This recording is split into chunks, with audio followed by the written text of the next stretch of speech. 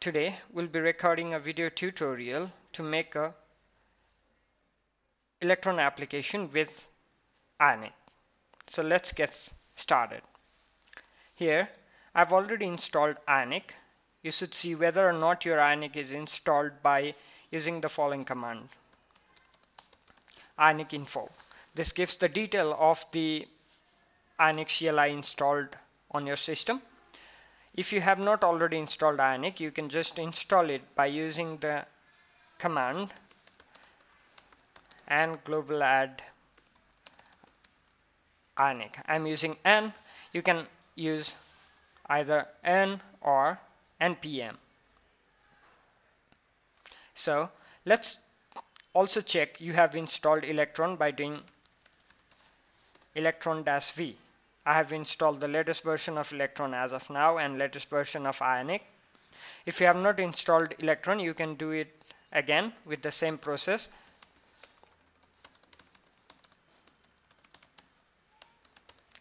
Yes. So let's generate our project. Ionic start ion electron.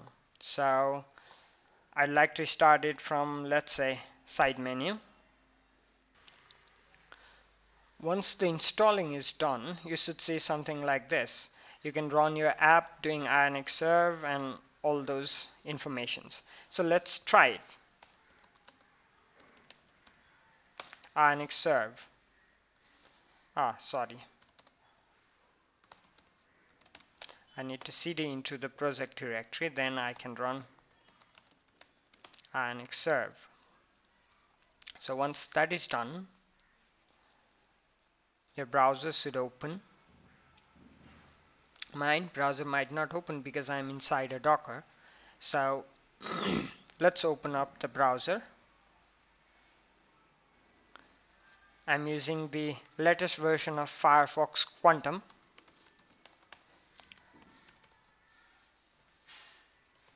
So let's open up. So we can see the Ionic project, Ionic starter, menu starter with side menu and all. So now let us add the dependencies that are required for Electron and add --dev Electron and Electron builder. This should take some time. Also, let's open up our project in our code editor. I'm using Visual Studio Code and update our package.json file. Alright, so what we need here is author, and we need to add certain scripts. Also we need to add a build script, build object, like this. At the end of your package.json file, add a build. Also add a main and config. You can also update the author and description if you like. For now, I'm just going to keep it simple, like this. And yes, the dependencies has been installed.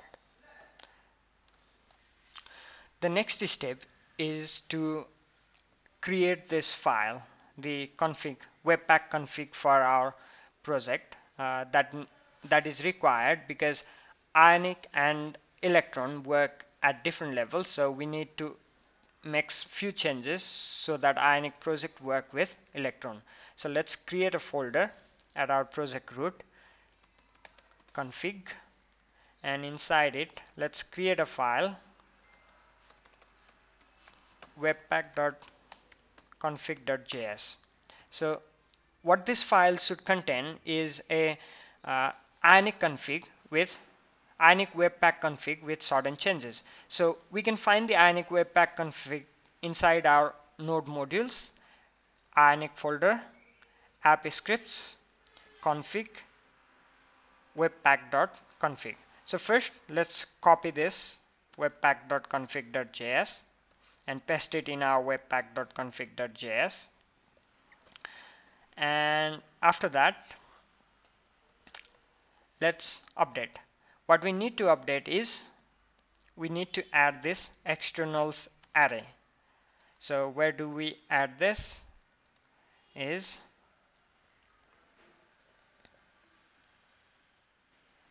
at the dep config. We add this after devtools, right? Or you can add it anywhere like this. Also in production config, we need to add this in production config too. So this. So latest ionic webpack config has two different configs for dep config and production config. So let's save this.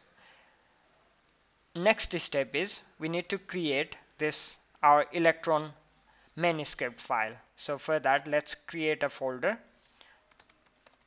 Electron and then create new file electron.js. Let's go ahead and copy our code from our blog here. You can do the same. You can understand this. So this is a simple Electron script. You need to know the basic things about Electron to understand this. We are importing Electron and app and browser window. We are creating a new browser window with width 1024 and height 600, and our so we can test our app right now whether or not it works on Electron by simply using electron dot in our project directory. So this should start up the Electron cell, and we should see that our project is running as an Electron app. This is a Electron cell inside which our project is running. Let me close this. But for the development mode, we need to run the Ionic app scripts and Electron parallelly. So we need to use something called foreman. So let's add the package and add dev foreman. I'm using n, but you can follow along with npm too. The codes are similar, the commands are almost similar. Once that is done, we need to create two files. One, let's create a proc file. In our project root, create new file, proc file, and inside this, just copy paste this script. I'll be using n instead of npm. And start, and we need to create another node electron wait ionic.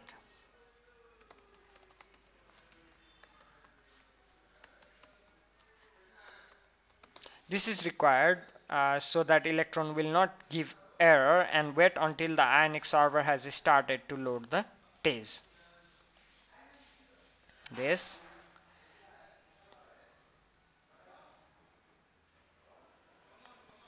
We have already updated our electron.js file.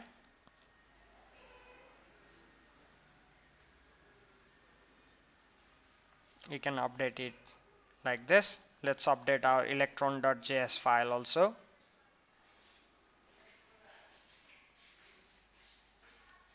With this. And let's add these scripts in our package.json file.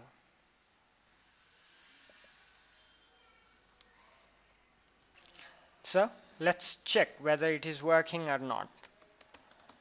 And dev. Okay. So this should start our electron cell, and our ionic should be running. Okay. This can't open the browser. This simply because I'm inside a Docker container. That's not a problem. So if you see the blank window like mine, it's because the Electron has loaded the app before it could before the compiling was done. So just reload. and you should see the app. So let's check whether or not hot reloading works. Let's do this. Keep it here. Let's open our Visual Studio Code. Let's change the code. Let's go to our home page, home.html, and just change something. Ionic menu starter. Let's make this Ionic Electron starter. So there you go. You can see the changes. So the hot reloading works while developing. So up until now, we are developing an Ionic app, just running it inside the Electron cell. So there is no problem viewing this app in browser. So if we reload our browser, we can still view the app and it still works on the browser. But lots of guys, after following the tutorial part 2 of the tutorial, they were trying to preview the app in the browser, which will not work because we have implemented Electron specific APIs which will only work inside a Electron cell. So we are done with the part 1. Now we can run Electron app, Ionic app inside Electron cell. So let's get to the second part and access Electron APIs from inside our Ionic project. Go to the part 2 of the tutorial so that we can copy the codes from here. So we will generate a simple service. To do that, we'll go to our command line and use the command ionic generate provider electron. This should generate a provider named Electron. So let's open up our provider that we recently generated in Visual Studio Code. The first thing we need to do is import Electron libraries. So we can do it simply by as this. Okay. Sorry, we have already this. Okay, so we replace the existing code with this. After that, also open up app.module.ts, app.module.ts, and there we go. We already have the Electron provider. Name it Electron provider. Okay, it's already there. So we have the provider. Now let's access the functionality from our home page. So for that, first let's put two buttons. Button. Let's use primary and let's give it click function is equal to zoom in.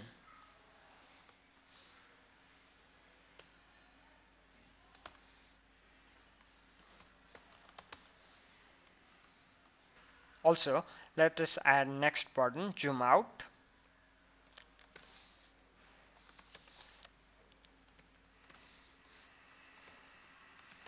Zoom out. And let's open home.ts and import. So in our home.ts, let us import our Electron provider.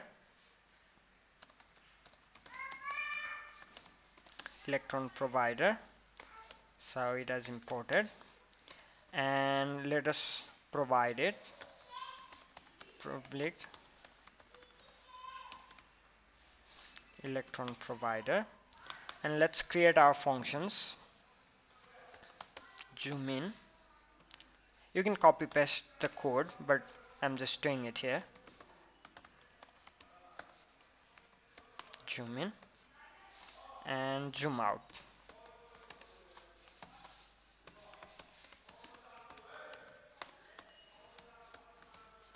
Zoom out. and let's see our Electron cell.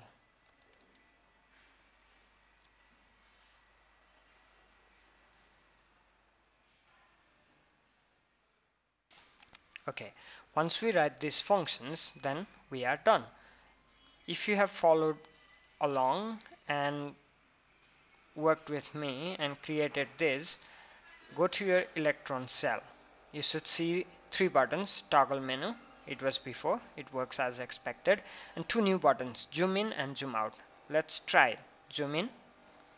Okay, zoom out. So this is working. So we can access any Electron APIs from this way, in this way. So after you have completed the part 2 of the tutorial, you will not be able to view your app in the browser. Let's try it. Let's try to reload. You should get runtime error. This is because we have implemented Electron specific APIs and this is not supported in the browser. So after accessing Electron specific APIs, the Ionic app can only be viewed or developed in Electron cell. So if you need both web app and Electron app, you need to keep two separate copies of your Ionic project, one that does not use Electron specific projects. That's it. Thank you guys.